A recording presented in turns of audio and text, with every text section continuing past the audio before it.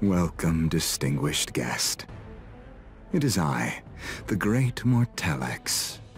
But you can call me Mort. I will show you grace by granting you death. Dragon Husbando, let's go.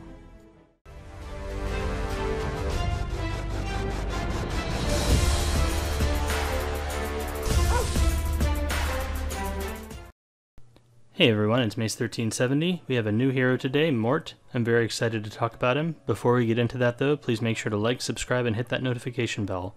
Also, as always, check the video description below for a link to my Discord. Okay, so Mort. He is a pretty badass looking Earth Knight. Not sure why he's Earth. I think he would fit better if he was Ice or Water or whatever the blue one is. Anyways, he's a Earth Knight. He's a Gemini, so that's the same star sign as Charles. We can see his stats here. Pretty bad attack, but he is a knight. He has, decent health, good speed, decent defense, and most importantly, he has a ton of crit chance. So he's getting some of his crit chance from Awakenings, we can see here. And then his 2 imprints, he can give 2 people attack, or he can have a crit chance on the imprint concentration. And crit chance is probably the second best imprint concentration in the game, speed obviously being, the best one. Different units want these things though, so for a bruiser or something like that, imprint concentration of crit chance is going to be just amazing. And getting all of that plus his Awakenings here means I think he's going to be fairly easy to build. He does not have any effectiveness or effect resistance. So overall, I really like the stat line for Mort. We can go ahead and take a look at the skills. Skill 3 is Advent Mortelex, so this is an AoE ability. It inflicts injuries on the enemy team. This is a new unique ability for a hero. We don't have anyone who can do injury yet. This is going to be the same thing as the injury set. It's going to lower the max health of people on the enemy team. Looks like it also gives him a rage buff for 2 turns, and it recovers his health, so just like Adventure Rass's S3. The damage dealt and the amount recovered is proportional to the caster's max health, so this is an HP scaling bruiser. They're very strong, although granted a little less strong with the new frenzy changes. We still don't know if those are going to be permanent or not. The severity of injuries increases proportional to the damage dealt. Okay, so the more damage he deals, the greater the injury, or the greater you reduce their max health. And it looks like that caps out at 15%. So it's not clear here based on this description whether you need to do 15% of their health to max this out, or if it's some arbitrary number. They just say the severity of injuries increases proportional to damage dealt. Do you just have to do 2,000 damage and then you get the 15% reduction, or do you have to do enough damage to, have done 15% of damage to them? It's kind of hard to say, we don't know. Looks like it's a 5-turn cooldown, and that brings it down to 4 when you mola it.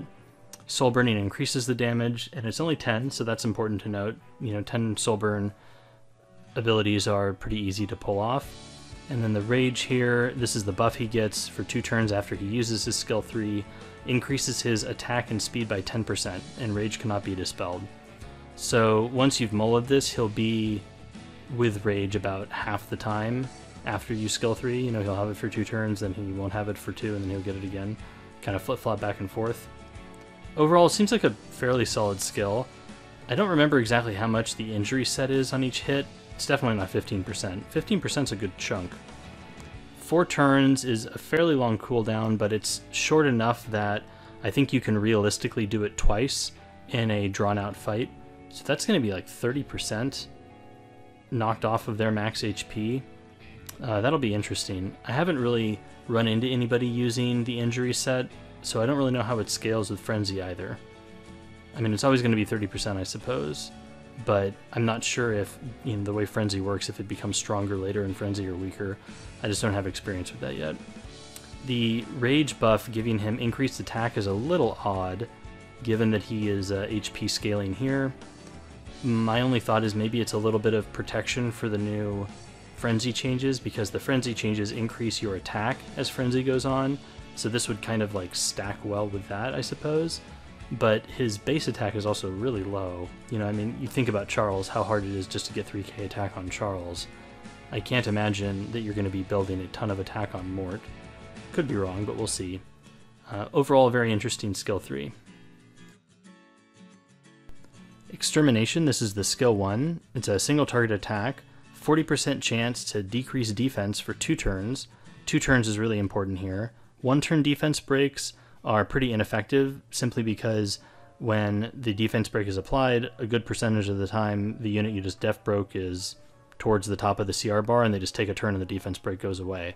If it's 2 turns, everyone's going to cycle around and have a chance to take advantage of it, so 2 turns is way stronger. Looks like this ignores effect resistance when the caster's enraged. That's very strong. The ability to defense break a high ER unit like Ruel early on in a fight can be game breaking, and it can really you can force a cleanse, or like her S2 or something like that, just to prevent her from dying. So that's very strong. It is only 40% though. Looks like you get another 10%, so it'll go up to 50% once you mull this. So kind of a coin flip if you get this or not, but very strong though. The new Frenzy changes mean this will be a little bit less impressive later on in Frenzy. We don't know if those are permanent though. Overall, a pretty powerful skill 1. Very interesting. This ignore effect resistance I think is going to be very scary. If you're on the field and the opponent has Mort, you're just going to be praying that he doesn't, win the coin flip. So more RNG is definitely what we needed in this game. Skill 2 is Absolute Dignity. So it looks like he is just innately immune to stun and sleep. That's incredibly strong. If the caster inflicts a critical hit when using a basic attack, has a 30% chance to activate Sacred Blessing, can be activated once every 2 turns. What does Sacred Blessing do? Increases critical hit resistance of all allies for 1 turn, and increases speed of the caster for 2 turns. So his skill 3 gives him Rage, which gives him a 10% speed increase, and then this gives him the speed buff for 2 turns when it procs. Looks like it's a 30% chance, and then you get another 10% down here, so 40% chance. So these are very powerful abilities, but they're all kind of low percentages, which inevitably means we're going to get these games where this never procs, and you're going to sit there and rage, and then, when the opponent has Mort, it's going to proc every single time. I mean, this can only be every other turn, but still, if this procs every other turn, just back to back to back to back, that's going to be very frustrating to play against. Interesting, though. I think that this is very strong. Critical hit resistance is another RNG thing, but when it works, it dramatically decreases the amount of damage you're taking, and not everybody is bringing Diane into fights these days, so I think this is a strong ability. Alright, next up we have his artifact, Ancient Dragon's Legacy. It looks like it just has innate crit chance increase by 15%, so that's a free 15% crit chance if you want that. That'll make it even easier to build, for new players especially that are still working on getting ideal gear. After the caster uses a non-attack skill, so that's going to be his passive ability, has a 100% chance at max level to increase critical hit damage for 2 turns. So that would be the critical hit damage buff, which is, I believe, 50% crit damage. So this is basically just a stat stick, and you have to have a non-attack skill to use it. Interesting. I think this artifact could be strong on him. Giving even more crit chance is always welcome, makes him easier to build. Although not really necessary. Once you get to endgame, you should be able to build units without artifacts that give crit chance. The increased critical hit damage, also very nice. You could really tune him to have gear that has really high HP and defense, for example, and speed, and forego a little bit of crit chance and crit damage, and have this artifact fill in the holes, and just have a very stat-heavy bruiser. So I think it could be solid for sure.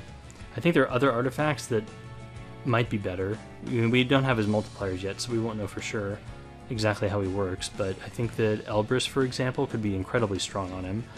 You have to really think with Elbrus, every time he gets an Elbrus proc, that's a chance for him to defense break somebody for 2 turns, and for him to proc his passive, buffing your entire team and giving him a speed buff. I mean, that's got to be a really good contender for, his best artifact would be Elbrus.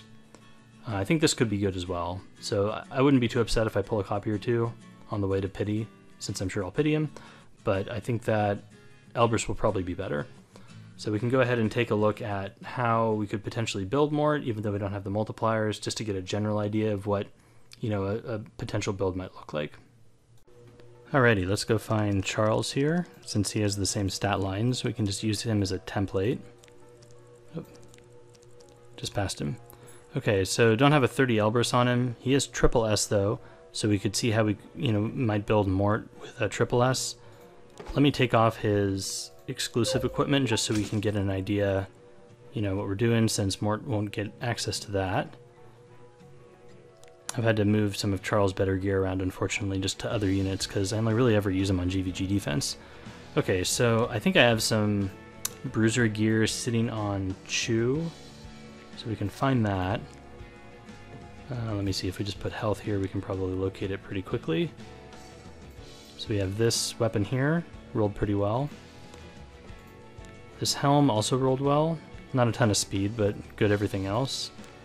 I don't think I had a chest piece on her, so let's just pick a random immunity chest. This one's fine, just to get, you know, this has a lot of speed on it, which is nice. And let me see, we want critical hit damage. Chew had this one. Not the most amazing neck. Let's see, it's 30, 35, 42, plus a few extra percentage points there. So this neck's kind of mediocre, but it's alright. We're just throwing some stuff on to get an idea. We can do health. I don't think I wanted to use Chew's ring because it has so much crit. We can just grab Lilius's here. This has decent speed, defense, and crit. Again, it's not, you know, like a super amazing ring, but it rolled decently. And let's see, who did I use for the boots? Was it just Chew's boots? How much crit chance do I need? I only need 4% more crit. I could put Chew's on here just to get an idea. Alright, I mean, so this is okay. Yeah, so, okay, looking at this, we're a teeny bit over-capped on crit chance here, but my Charles is triple S, and I don't think my Mort will be triple S out the gate for sure. 269 crit damage is pretty decent. 213 speed is nice. He's very tanky at 18k and almost 1500 defense, and, you know, pretty miserably bad attack there. We don't know his multipliers yet, so we really have no idea if this is going to be like even a good build on him. But, you know, you saw the gear that I put on him. Most of this gear is pretty decent, so this is kind of a sample stat line, just, you know, to work around in your head of what would be possible for him. So, you know, you could sacrifice some speed and get more crit damage, or you could sacrifice, you know, some HP and get more crit damage, something like that, you know, if his HP scaling isn't great.